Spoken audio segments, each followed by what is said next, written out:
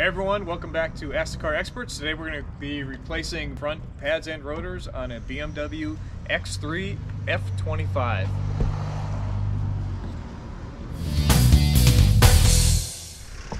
Alright, so it's very important to remember to check your brake fluid when you're doing a brake job, because as you compress the piston, the fluid level is going to come up, and if the reservoir is too full and it overflows, it can damage your paint. So you're going to want to access this on an X3. You just take, there's a little press tab right here. Back, press tab, this just lifts up and comes out, and then you have access to the reservoir. Your fluid level is a little bit below max. We probably will have to take some out. So to set up the vehicle, I want to be able to turn the front wheel side by side, so we have jacks and jack stands for the front here, and you want to make sure that you chock your rear wheel and make sure you turn your e-brake on, and we're going to be tackling the front up here. So what's nice about having a jack in the front on both sides is now I can turn the wheels, and it makes it way easier to access all the components we need to access. You need a 17 millimeter. Zion, here, help me take this off.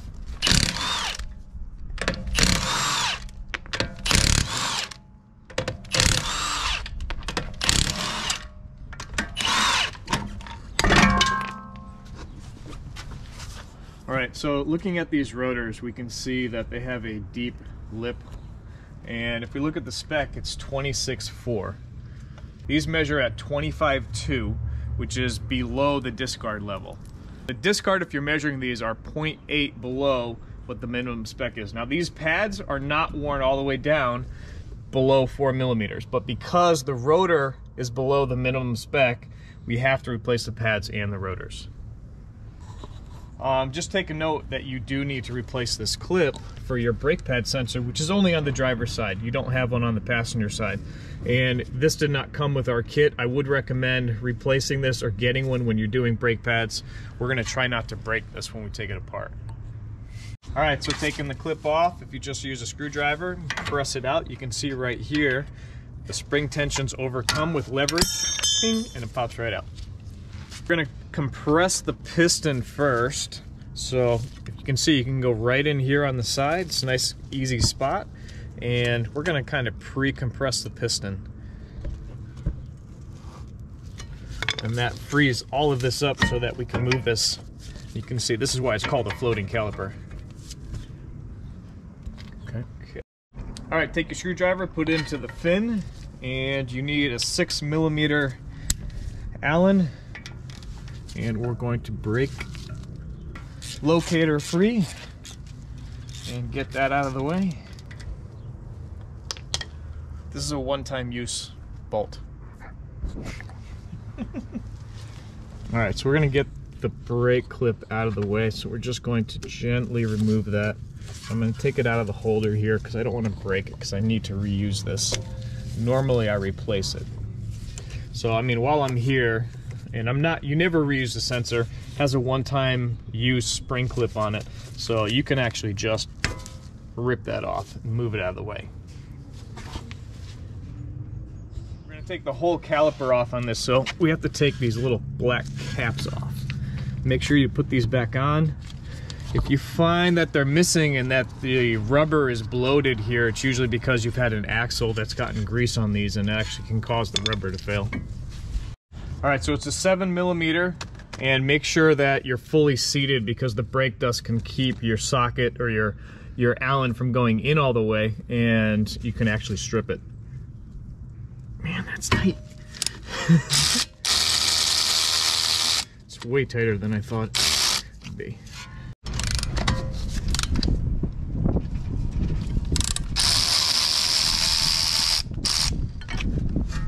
So if this gets stuck, let me show you what I'm going to do. I don't want to grab this part with anything because I don't want to damage this. This is the sliding area. So I'm going to go ahead and put it into my vise. Just going to give it a tap downward. Pop it free.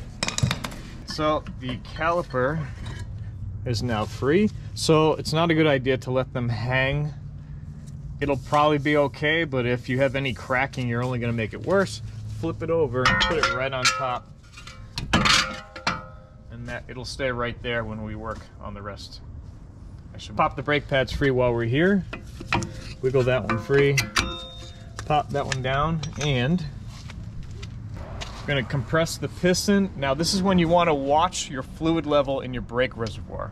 So I'm going to slowly compress this. I'm actually gonna just go like halfway and stop. And I'm gonna come and check my brake fluid, which you can see it's right here.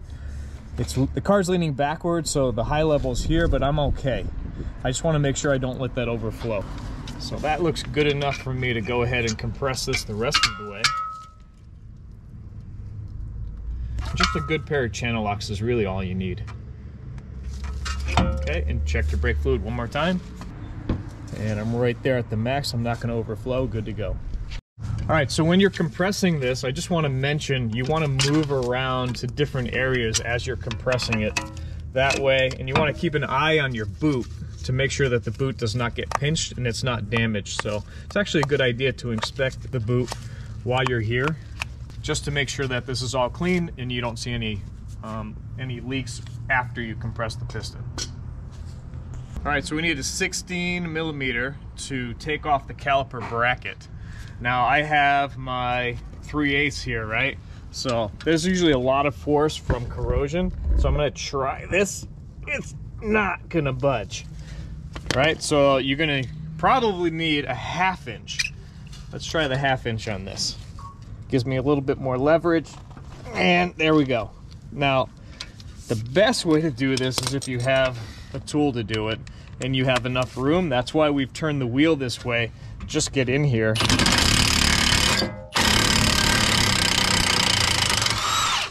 And that is the easiest way.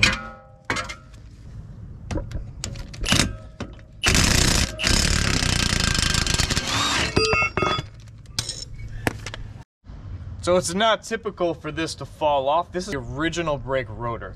So to have it be able to fall off like that is pretty crazy.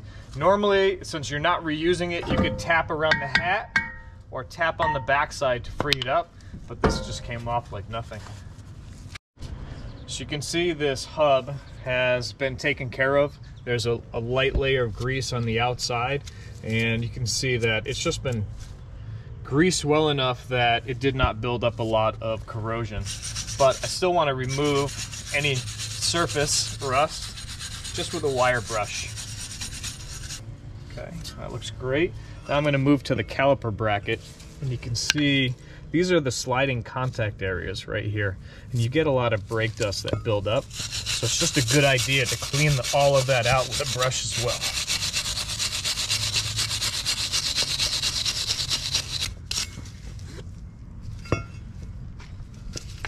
Actually, you can see there's some caked up brake dust in here as well.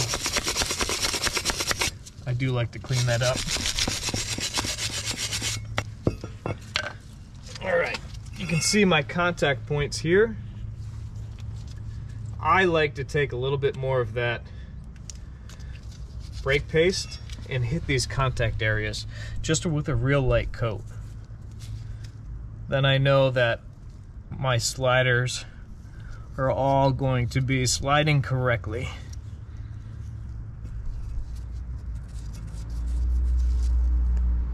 All right, we're using all genuine BMW parts. We're using the brake fluid paste, which is 83-12-2-296-187. We're using genuine brake pads, 34-10-6-859. I believe that's a 182.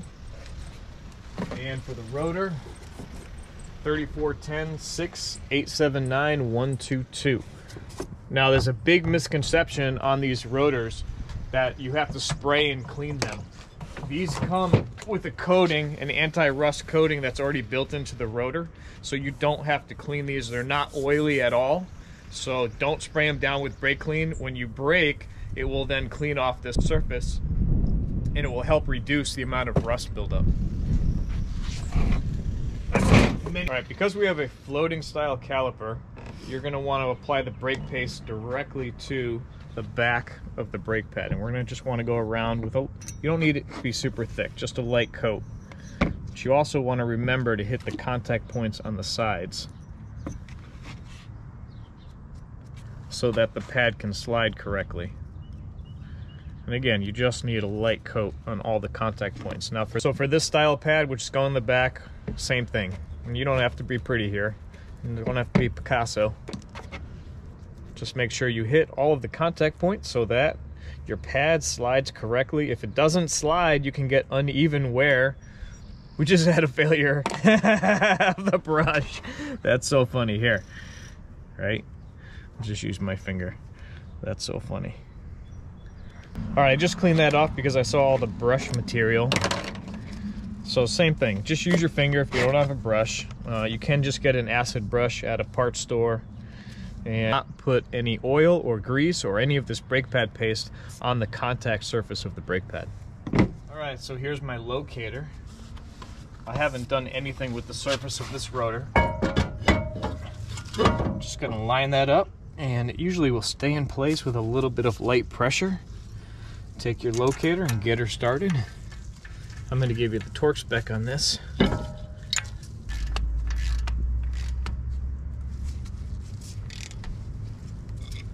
Take a screwdriver for your counter force. This is just 16 Newton meters. All right, so the torque spec on these are a little bit different.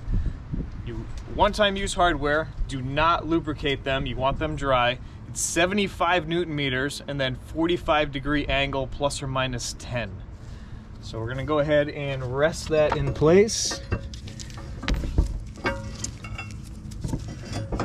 And just get them started.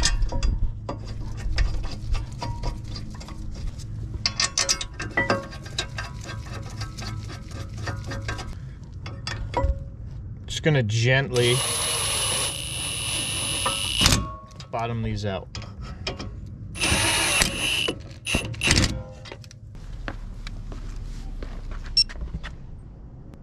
Needs 75 Newton meters. All right, 45-degree angle, I have this set, and then I'm gonna switch it to 75 Newton meters. And I'm using my 1/2-inch torque wrench.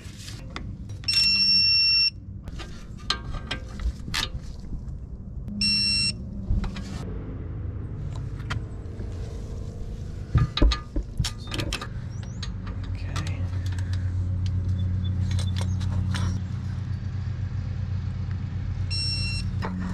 Yep, 179.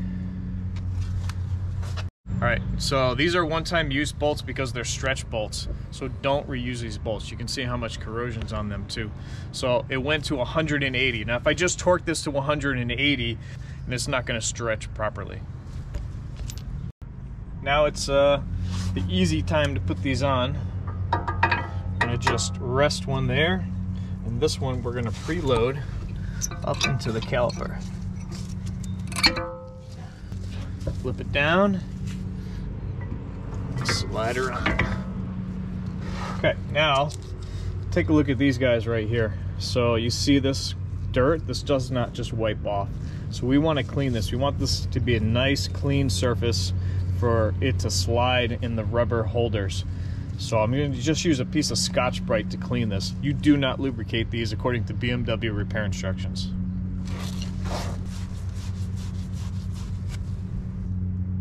All right, nice and clean, ready to go. I'm gonna go ahead and just slide them in.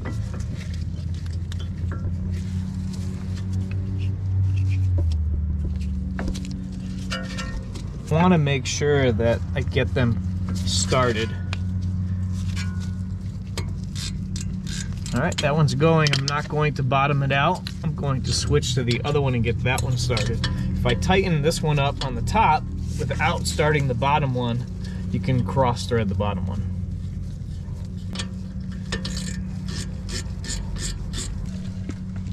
.35 Newton meters.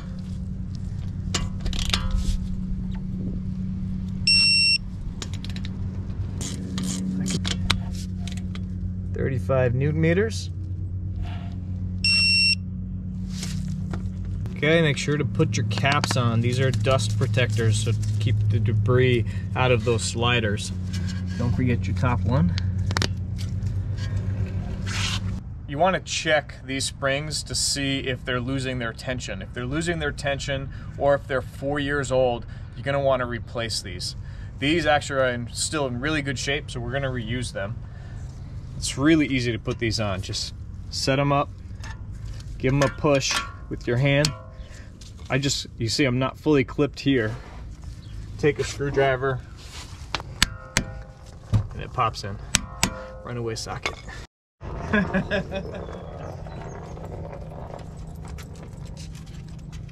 All right, next we're going to move to replacing the brake pad sensor.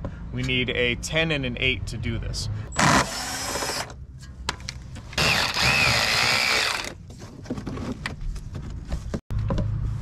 So these are removed. The wheel well trim just pulls down, and tucked under here, the cover for it.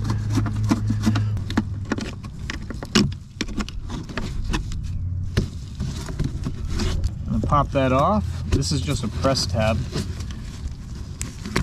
You can see over here there's a white clip, and you can see it pushes off to the side. It should at least, right? Yep, there we go. Pop that one off.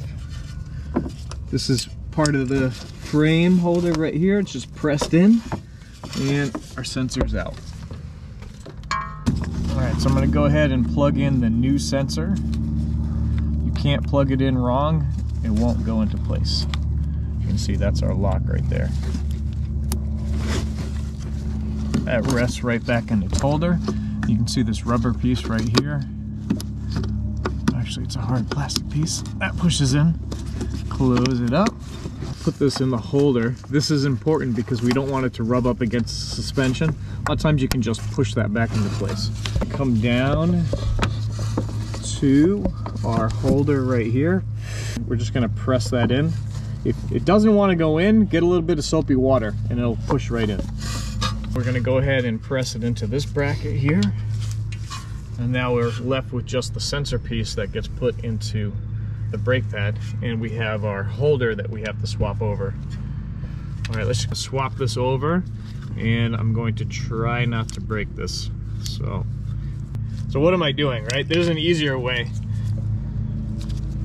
right? We don't have to reuse that. There we go, done. All right. So this locks in place here. This catches in between these two sections right here, and they just push on. Now on a lot of cars, this is actually in the brake bleeder cap, which this is kind of weird. There's some brake fluid leaking, so I got to check this and see what's going on here. But you can wrap it and press it and then put that in. I don't want to get... All right, so I tightened that. That's a 13, and I'm just going to clean it up with a little bit of brake clean, and then we're going to just recheck this at a later time just to make sure there's nothing going on with this bleeder. It this way, but we're going to run it the way it was. All right, so I'm going to go ahead and place this. This is the part that wears down. Just put it in place and give it a slight press inward, and it just locks into place. Now you can see this is going to not hit the wheel. That's the perfect spot right there. And put this cover back on. We don't have to worry about this on the other side. You only have a sensor on the left front and on the right rear on a BMW. All right, I always like to load up a socket so you're ready, because working on the ground is no fun. You can rest it, hold it with pressure, rotate it until you're lined up, and go ahead and get one in. I do always recommend starting everything by hand. You don't want to strip anything, cross-thread it.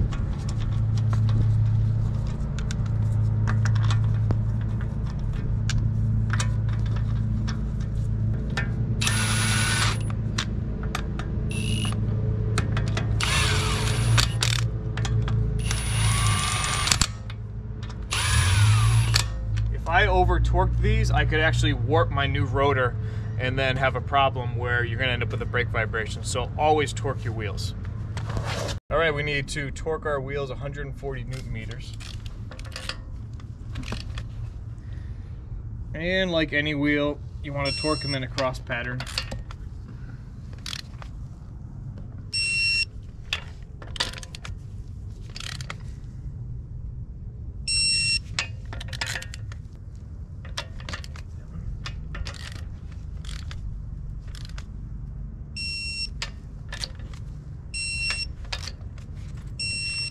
Okay, as a reminder, make sure to recheck your level after. We did drain some out because when we pressed in the caliper on the passenger side, the level came up to the top and it would have overflown. So we took some out, we've then refilled it.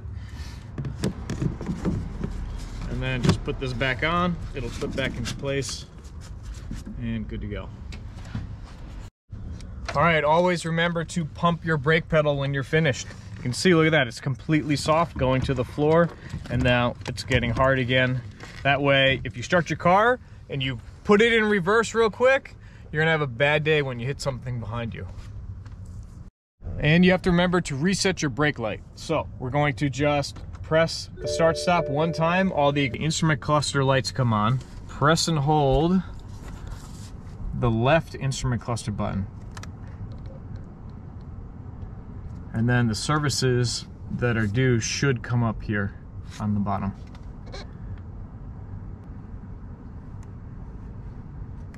All right, front brakes still showing green, 3,400 miles. Reset possible. Press and hold again. It says reset, press and hold again. Very simple. And now you can let go, it'll go through its reset process. Now it says 90,000 miles. All right, so then it would just be your final test drive. So we're pretty much done. When you go on your final test drive, just do some very light braking a couple of times just to bed the pads in. So you want to do light to moderate braking for the first 250 miles to really bed in your brakes successfully. And that's all it is to it. Very easy, very simple. It's definitely something you can do at home. Thanks for watching. Please subscribe to my Ask the Car Experts YouTube channel, and I'll talk to you next time.